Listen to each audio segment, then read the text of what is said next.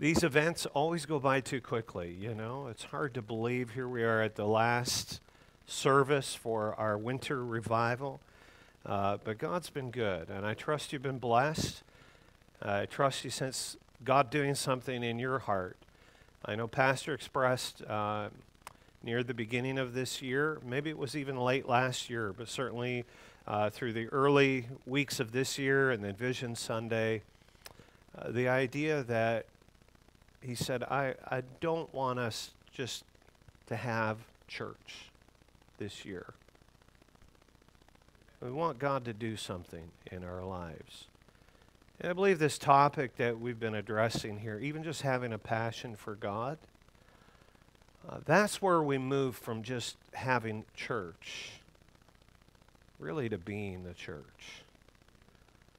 And let's run hard after God. Let's desire Him. Joseph Scriven was an Irish immigrant to Canada. And he had embarked on a military career. That was his desire. But while in college, pursuing that vocation, he was struck ill and he failed to complete his courses and failed to realize his ambition. He also was engaged to be married as a 25-year-old young man. But on the eve of his wedding in 1844, his fiancée tragically drowned. Several years passed. Joseph Scriven moved to Canada, and he again found love and was engaged to be married. But this time, his fiancée passed after a sudden illness. Joseph Scriven would never be married. He spent much of his life with poor health, never had regular employment, and wound up mainly just living with other people, including his mother, before he himself died tragically drowning in Rice Lake here in Ontario in 1855 near Port Hope. Joseph Scriven penned a poem he intended to be read only by his mother. He never sought to have it published or distributed. And these are the words that Joseph Scriven wrote.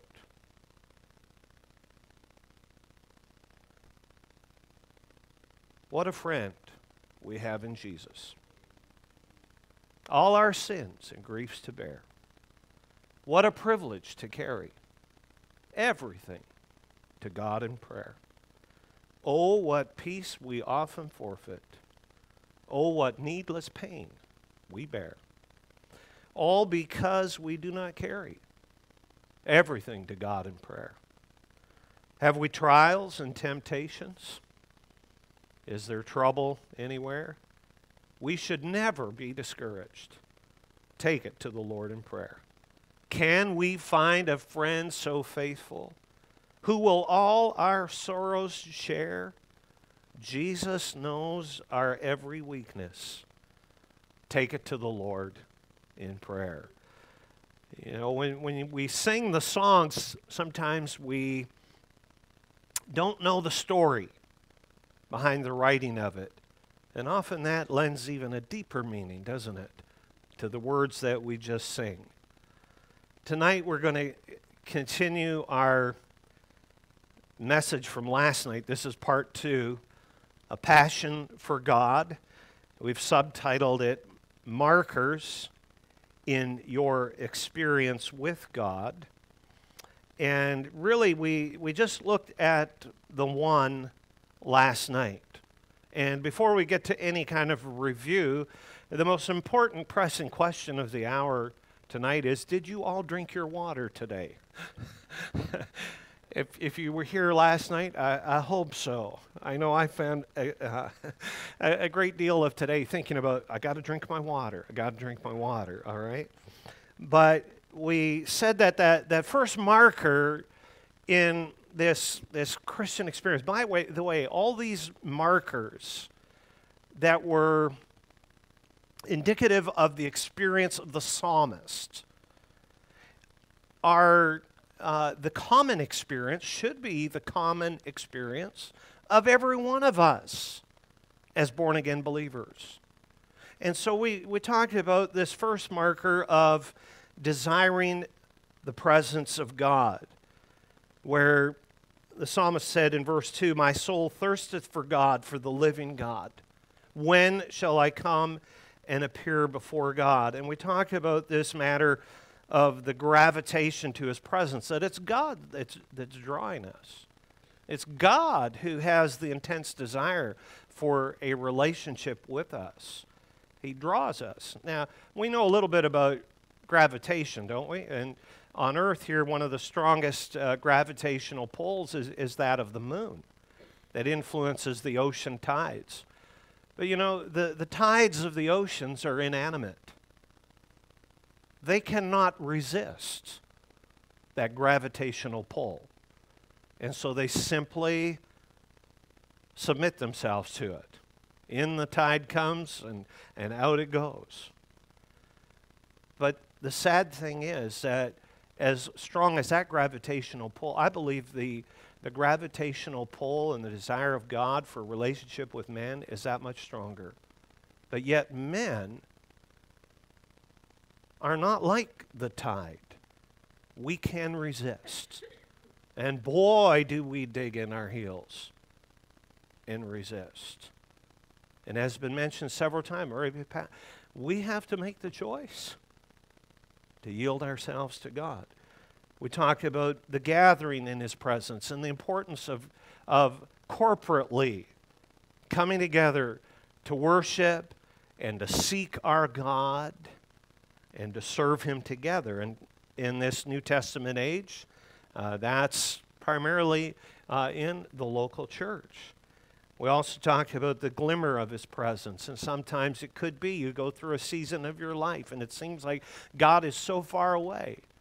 But just like the psalmist, who may have been on his way out of the promised land, on his way to captivity in Babylon, he longed for and he remembered and he looked back from the hill Mizar there in the northern Hermonite range, and he reflected and he longed for Jerusalem. And just even from there, even if he could catch just a glimmer of God's presence, that was good enough for him, and he was going to hang on to that even as he went into captivity. And so for us too.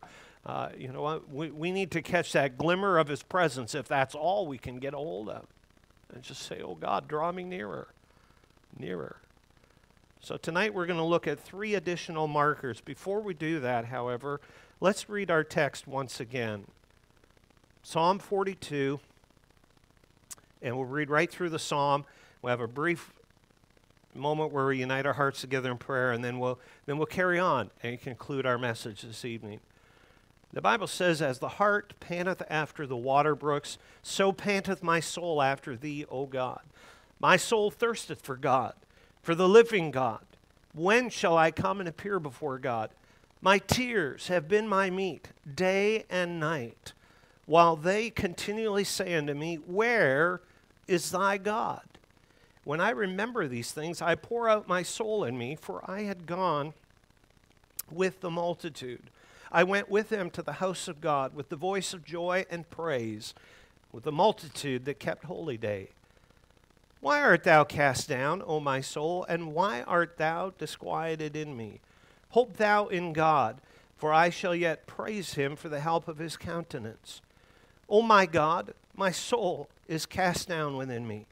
Therefore will I remember thee from the land of Jordan, and of the Hermonites, from the hill Mizar. Deep calleth unto deep at the noise of thy waterspouts. All thy waves and thy billows are gone over me. Yet the Lord will command his loving kindness in the daytime, and in the night his song shall be with me, and my prayer unto the God of my life.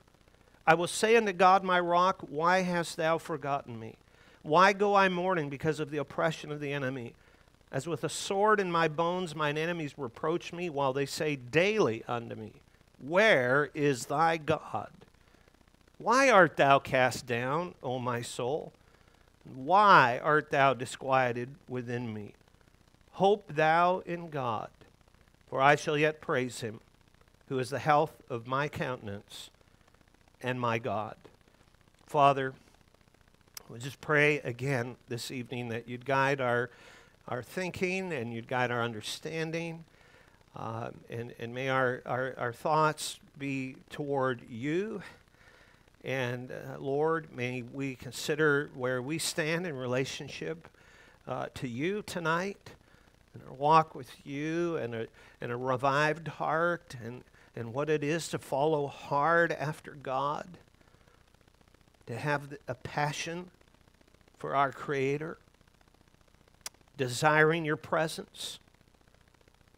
And Lord, understanding some of these other markers in our Christian journey, in our experience with you. I pray that every one of us, without exception, would be helped tonight. And we'll thank you for what you do. In Jesus' name, amen. So this first marker, this desiring his presence, understanding this is something God does in our heart. It's a wonderful confirmation, isn't it, of our salvation.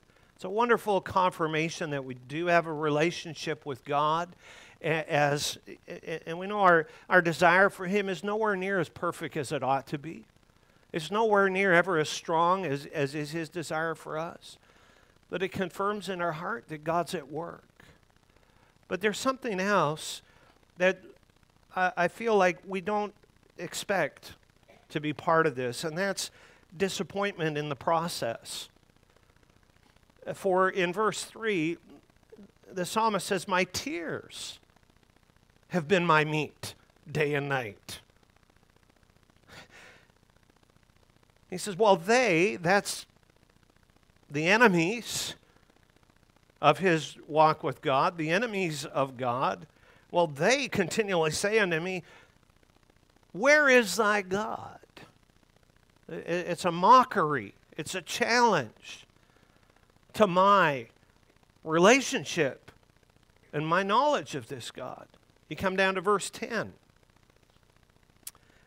As with a sword in my bones, mine enemies reproach me, while they say, notice it, daily unto me. I mean, they are, they don't wear out in this. They just keep after me daily.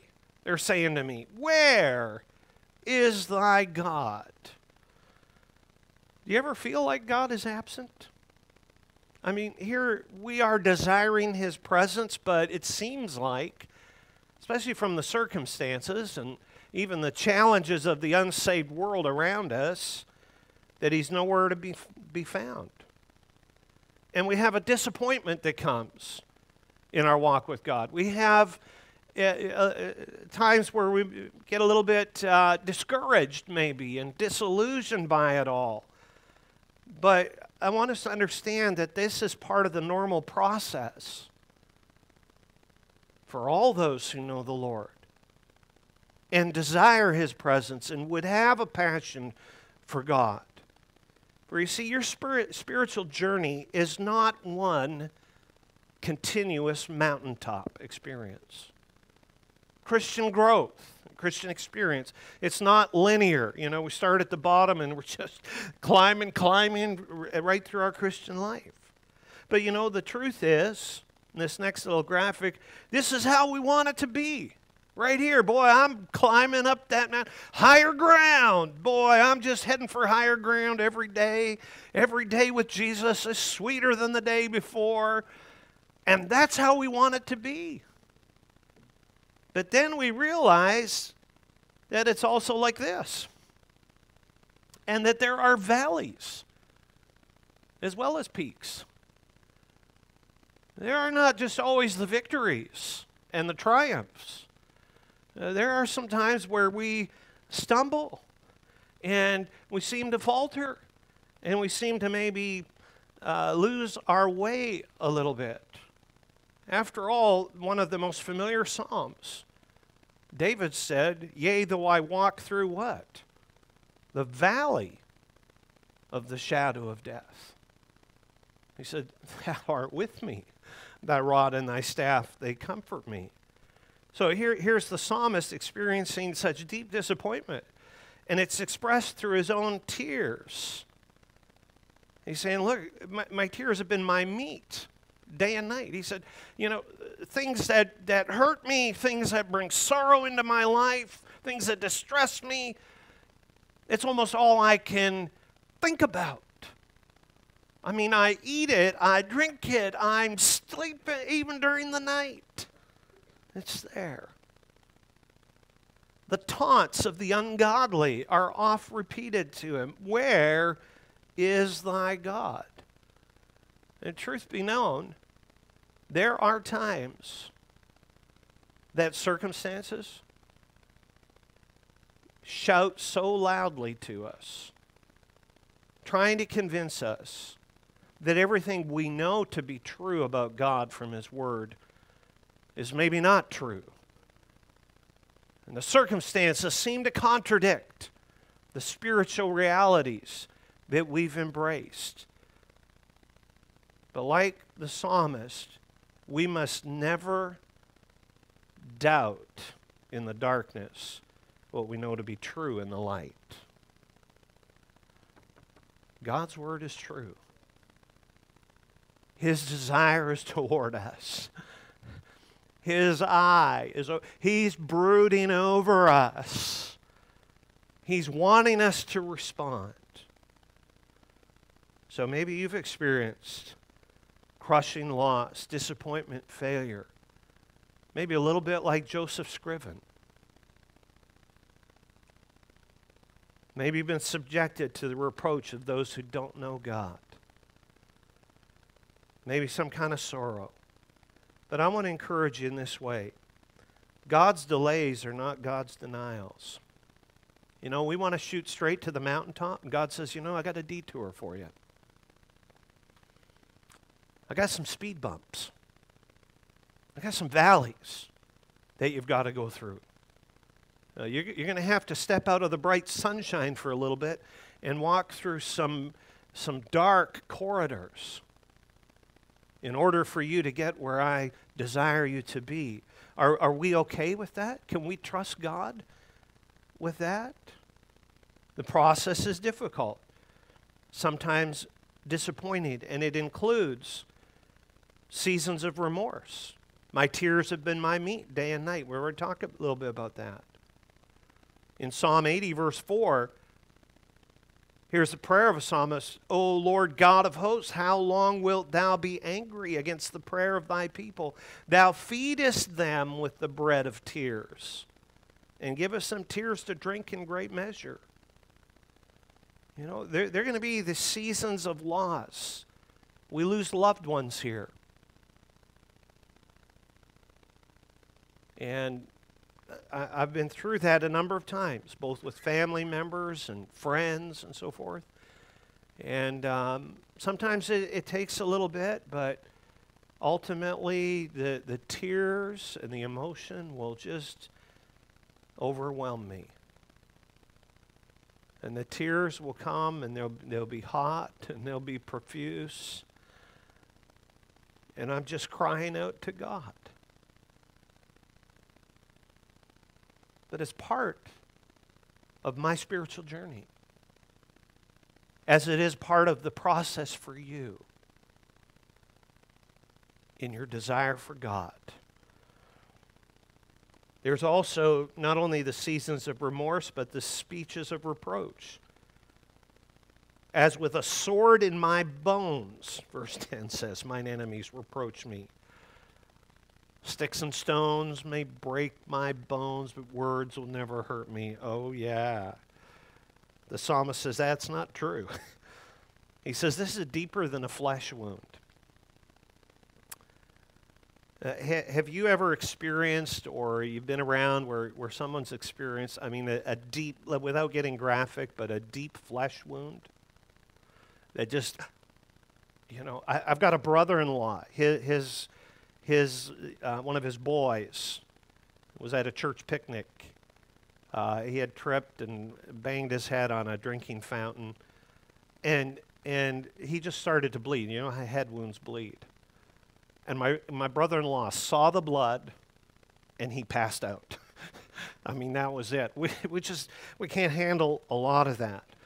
But the psalmist said, this is more even than just a flesh wound. This is like a sword just going right down through every layer of flesh right into my bones. I mean, this is excruciating, incredible, unwarranted emotional pain that I'm suffering, unspeakable hurt. Have you ever had people say unkind things to you? People criticize your faith, mock your faith. Listen, God knows. God sees your heart. May not be an easy thing to love your enemies in those moments. To not embrace a spirit of bitterness. Jesus hung on the Calvary's cross, may I remind you. Suffering for the sins of a cursed and fallen humanity. And there on the cross, what's one of the things Jesus prayed?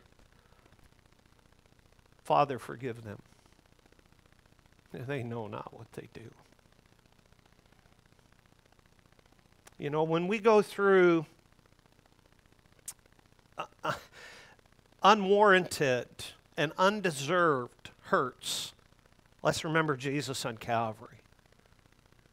Let's remember that God is wanting to do something in our hearts during those seasons of remorse, and even when we experience the speeches of reproach against us. Now, we can be disappointed in the process.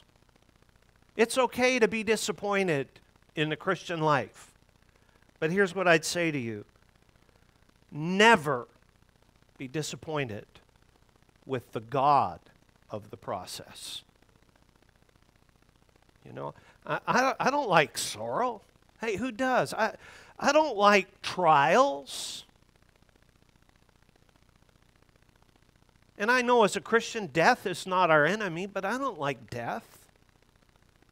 I hate death. When I heard that my brother had passed, only 45 years of age, I hated it. I didn't like seeing my dad go downhill and kind of languish there in the hospital and then leave. I didn't like that. But I'm not disappointed. I'm not upset with God. He's the one that causes all things to work together for our good. Romans 8:28. So, these markers in our Christian experience, desiring God, disappointment along the way in the process of it all. But then there's another marker here, and it has to do with determining God's purpose. So we experience the hurt. We're disappointed in that part of it. We're not disappointed with God. But then in verse 9, we see that the psalmist asks some questions of God. Verse number 9, I will say unto God my rock, why hast thou forgotten me? Why go I mourning because of the oppression of the enemy? And you could go through the psalm and you could underline other instances where that three-word question comes up. Why? The why questions. What is a why question? It's a call for meaning and purpose. Why suggests I don't understand. Fill me in with some more detail here. What's the purpose of this? What is the meaning of it? And sometimes we're afraid to ask the why question in life. You know, I find children aren't afraid to ask that, are they? Why, Mommy? Why, Dad? Because I said so, and I'm your dad. You know what? And Mom says, you know, I brought you into this life, and I can take you out. No, that's not a good answer. But, you know, the why questions of an inquisitive, inquiring mind, they want to know why. They want to understand life. They want to understand maybe truth and consequences. They want to understand the relationship between their actions and the result. And so do we. And I don't think that there is sin when we are disappointed along life's journey and within our experience with God to ask the why questions. Maybe you can think of some examples. Let's just do this interactive tonight. Maybe you can think of some examples of individuals in the Bible who you either know or you believe asked those why questions. They didn't understand what God was doing in their lives or in the context of their experience. Can you give me some examples of such characters? Yes.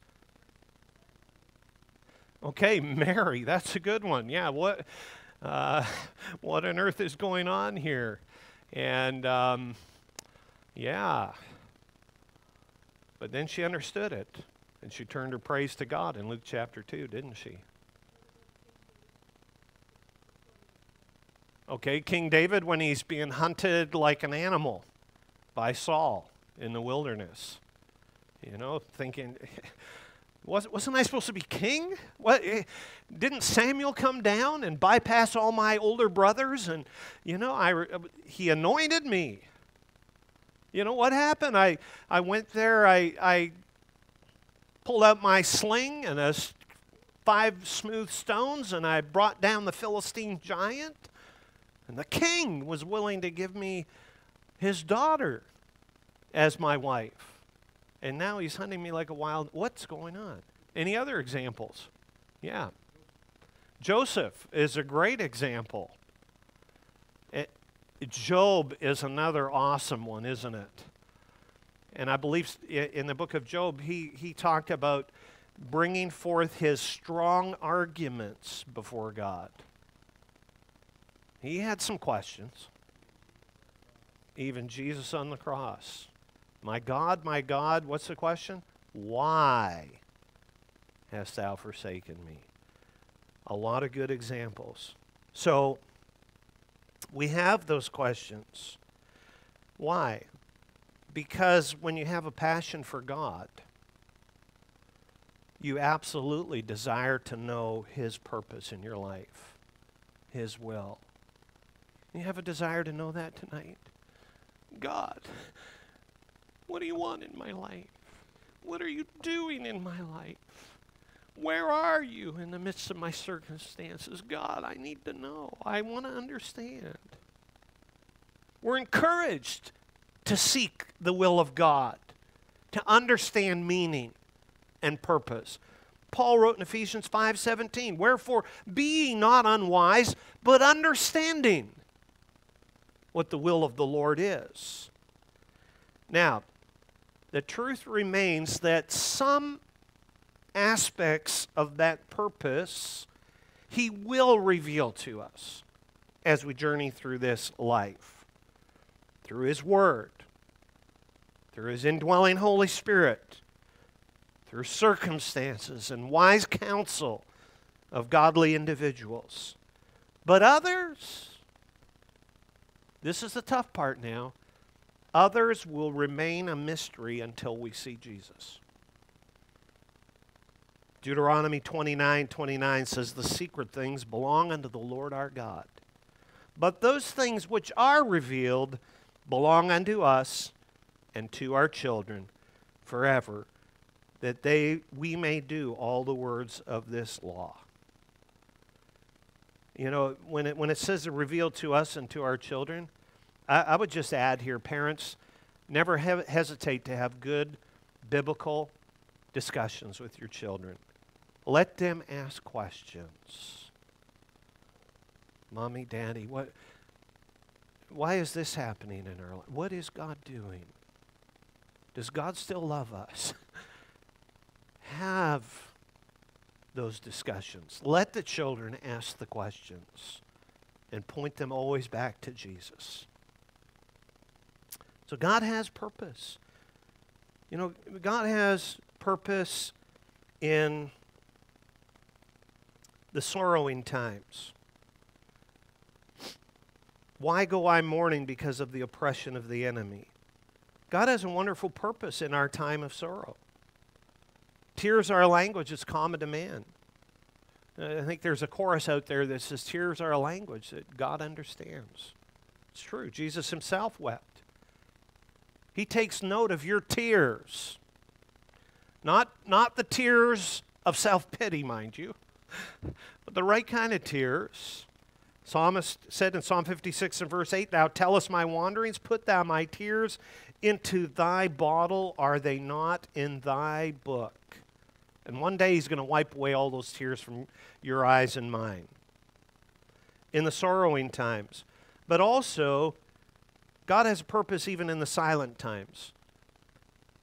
There are how many years of silence between the Old and New Testaments? Who's the theologian here? 400 years of silence. Imagine that. And that's not the only period of silence in the biblical record. Between Joseph and Moses, there's another 400 years. And we can look at that and say, God is silent? You mean there's nothing recorded of God's working with his people for 4 centuries? Yet we can never say that those are unimportant years. They're full of divine purpose. Because in those 400 years between Malachi and Matthew, the cultural, spiritual, political, and economic climate of the world is being directly shaped in preparation for the coming of the Messiah. And Paul said in Galatians 4:4, but when the fullness of the time was come, God sent forth his Son, made of a woman, made under the law. You know, we can look at a cup full of dirt. I had a project like this when I was a child in elementary school. Cup full of dirt, little styrofoam cup, put a bean seed in there, pour a little water in there. And now that bean is going to grow. You're going to see the plant sprout up. Well, I was so excited about that. I mean, I brought that home. I put it on my windowsill. I went to bed. I woke up the next morning. I went to the window. I grabbed that cup. And nothing had happened overnight. And, you know, it was several days. I think it was a week or more. And I'd look at that cup a couple times a day, every day. And nothing was happening. But something was happening. And so there are silent times. You know, the Psalm said, why have you forgotten me? Well, had God forgotten him? No. How about we ask that question? You know, has God forgotten us? What do you think? Have we ever forgotten God? You know, that's the shoe that we ought to try on, because it's true of us. It may appear to you that God is silent. It may appear, you know, you pray and it seems like your prayers just hit a brass ceiling and bounce right back in your lap, and they don't seem to go anywhere. But listen, God is always working in your behalf and for your good. And he's passionate. He's desiring a relationship with you. There's one more marker along our Christian experience. We've talked about desiring his presence, being disappointed in the process, and discovering or discerning or determining, I guess, his purpose. But then it culminates with this, discovering his praise. And why is this last kind of in the psalm and in our message? Well, let's read verse 5 and verse 11 first. Why art thou cast down, O my soul, and why art thou disquieted in me? Hope thou in God, for I shall yet praise him for the help of his countenance, it says. Verse 11. Why art thou cast down, O my soul, and why art thou disquieted within me? Hope thou in God. And notice the phrase that's repeated again from verse 5. For I shall yet praise him, who is the health of my countenance and my God.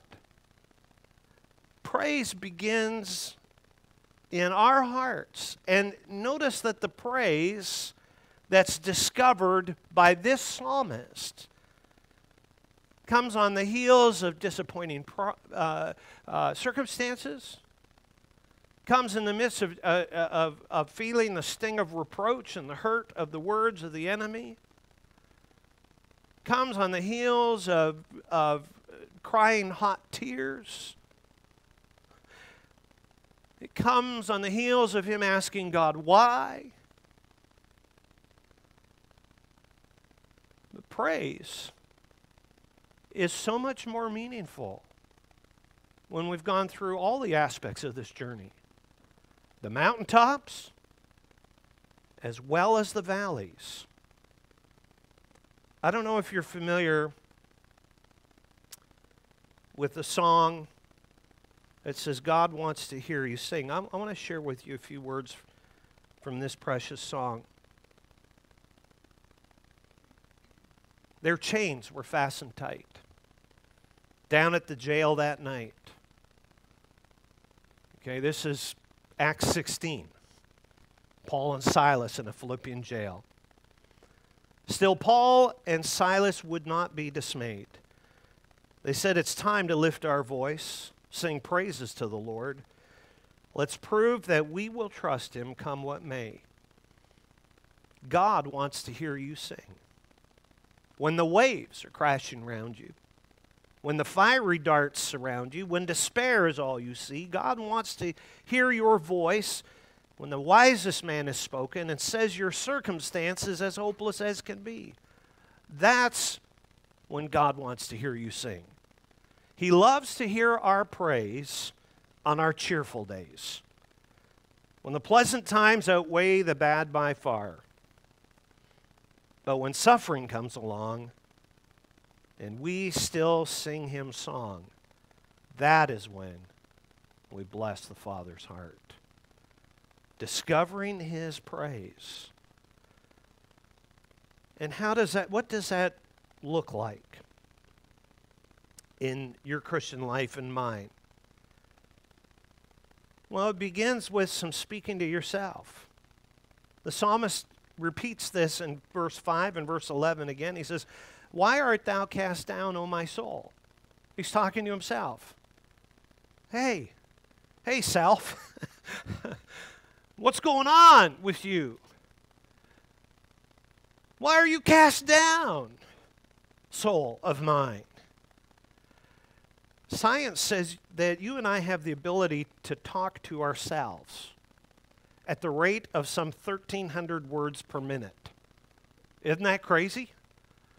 And I mean, so we can have arguments going on in our head within a short span of time. We could just be speaking and saying and thinking all these things. But the Bible says in Psalm 15:2, he that walketh uprightly and worketh righteousness and speaketh the truth in his heart.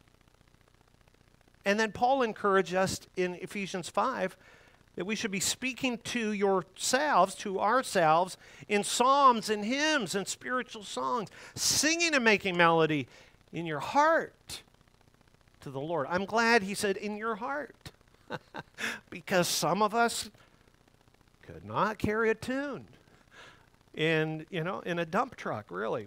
We'd have difficulty.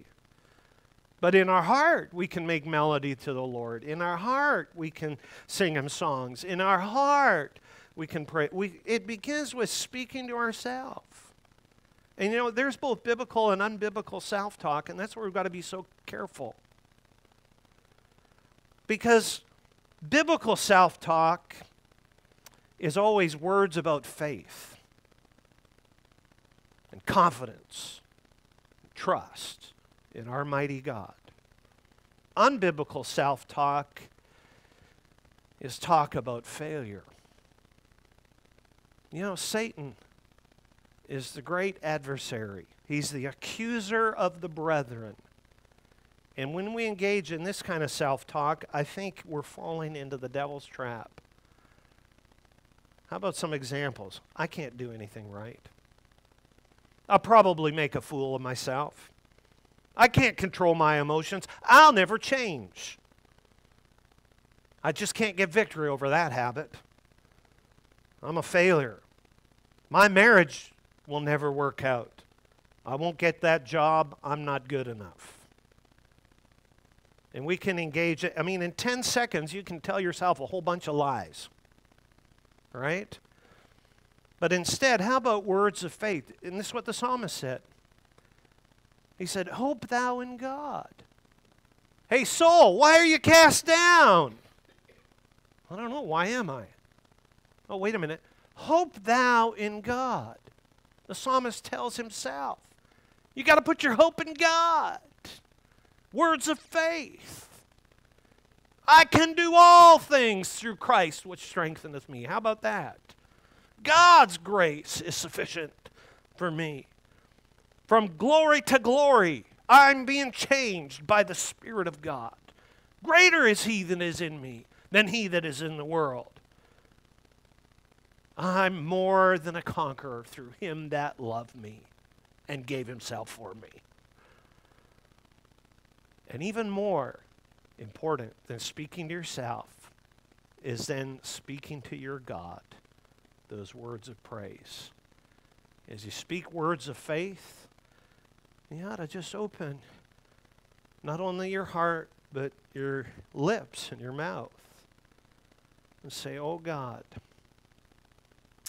thank you for being my help. Thank you for being the health of my countenance, as it's put here in Psalm 42. Let's look at that verse again.